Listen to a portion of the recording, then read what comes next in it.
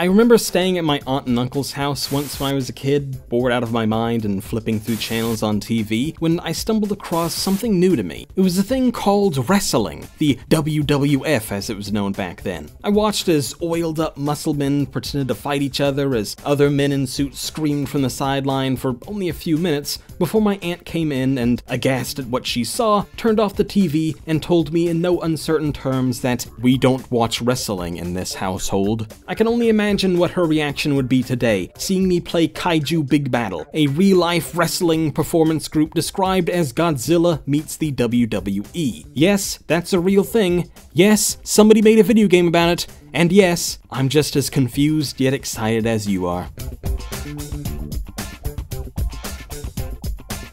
Kaiju Big Battel, yes, it's spelled wrong on purpose, was created in 1994 by then-university student Rand Borden. It was a film project he made for the School of Museum of Fine Arts Boston, and if the latex foam-covered monster Borden called Midori no Kaiju isn't fine art, then I don't know what is. The film project never materialized, but Borden continued the concept, turning it into a weird mashup parody of wrestling and Japanese monster films, holding the first fight on Halloween night in 1996, featuring the Atomic Cannon, Power Ranjuru, Force Trooper Robo, and commentary provided by Taro the Mouth Fuji. Kaiju Big Battel Fighto Fantasy was brought to us by Super Walrus Games, a studio that seems tailor-made to make this game. Their previous works include Walthros, an old-school RPG where you play a fish, Horse Game, which really needs no introduction, and C. Kane, a parody of the Games as Art movement wrapped up in another parody of Citizen Kane. This is, in a lot of ways, the quintessential indie game project, a weird niche independent fighting league making a game based on parodying RPGs by a small indie studio. That's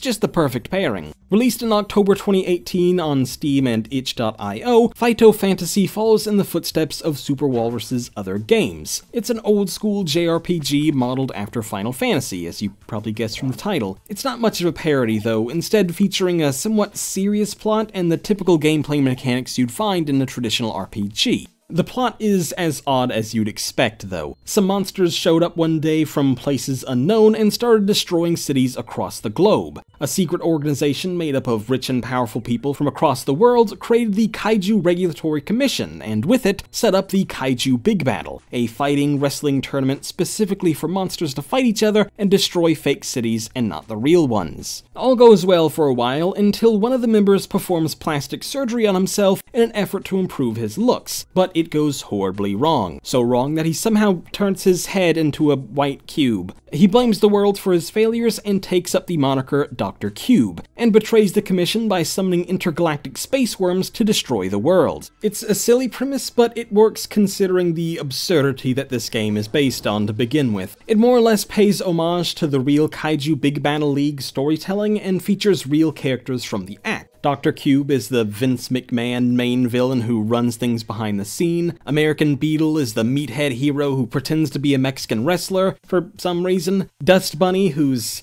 a dust bunny, and my favorite, Silver Potato, a giant potato wrapped in aluminum foil that never got to live his dreams of becoming a baked potato, but can use boiling water and microwave magic attacks. I don't know if you've realized it yet, but this game is silly. Did you pick up on that? It kind of reminds me of Chroma Squad with its kaiju, nerdy references, and cheap TV show production type setup. That might be part of the reason why I fell in love with this game so fast. The dialogue is suitably cheesy for what the game is, and while I wouldn't call it funny, it's not cringe-inducing either, certainly more on the pleasant side. If you go into this knowing that this is a parody of wrestling and Japanese monster movies, and you like that kind of thing, you know exactly what you're going to get in terms of characters and dialogue. Each character stands out with their unique personalities, which I enjoy far more than the tired tropes we usually see from the genre. Speaking of tired tropes, there's the gameplay itself. It's not bad by any stretch, don't get me wrong, but compared to the unique and inventive concept, story, and characters, this is where things kinda fall a little flat. This is a typical old-school RPG maker kind of RPG. You walk around the world in a top-down perspective, fight monsters in turn-based combat, talk to NPCs, and sometimes solve puzzles. It's weirdly unimaginative considering what the game is based on, but it does work. It's a solid, inoffensive RPG kind of game. I don't play that many of these kind of games, so I enjoyed it, but if you regularly play stuff like Omori, Fleeting Iris, Lisa the Painful RPG, stuff like that, you're gonna find the gameplay here rather bland. This is quite the substantial game though. An average playtime is about 12 hours, and there's a lot going on here. There's a hero HQ